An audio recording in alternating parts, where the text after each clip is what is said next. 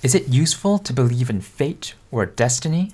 I use the word useful because it doesn't really matter what is true, not that we can even know that. What is more important is whether believing in something helps with our lives. So I'm not going to go into the arguments that Sam Harris makes in his book, Free Will. Spoiler alert, he doesn't think we have free will. I heard that in Einstein's space-time model, if a ball is thrown, it is a 4D sausage consisting of all its past, present, and future positions. So the existence of 4D objects means that everything is already determined, but that is a theory.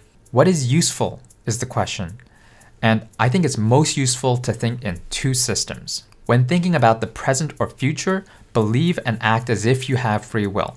What you do matters, and that has a big impact on you and everyone else. You take responsibility for your actions instead of being a defeatist, blaming everything and everyone else. But when thinking about the past, I think it's more useful to believe in fate or destiny for one reason. You can more easily accept what has happened instead of ruminating about regrets and what ifs. Everyone has thoughts of regrets and what ifs, but if you think, it was bound to happen, I was always going to make that decision. If I went back in time now, I would make a different choice, but not knowing any better in the past, I was always going to make that choice. This is the thought process I have now, which helps me eliminate thoughts of regrets and what ifs. It helps me accept the past and present with less resistance. Another useful way to think about it is, what comes our way is not in our hands, but what we make out of it is 100% in our hands.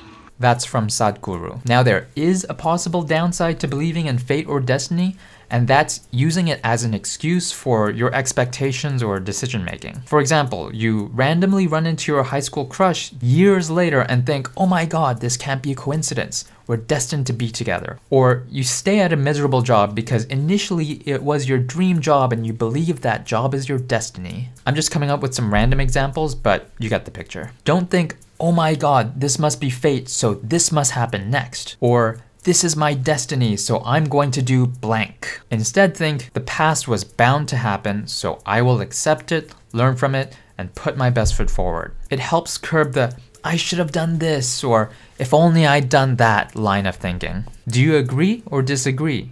I will read the comments. This was my first non-short YouTube exclusive video in a long time. Lately, I've only been posting shorts on YouTube, TikTok, and Instagram. I'll try to think of longer scripts so I can post more of these. Thumbs if you liked it, subs if you loved it, and thumbs down if you hated it. That's useful feedback. See you guys in the next one.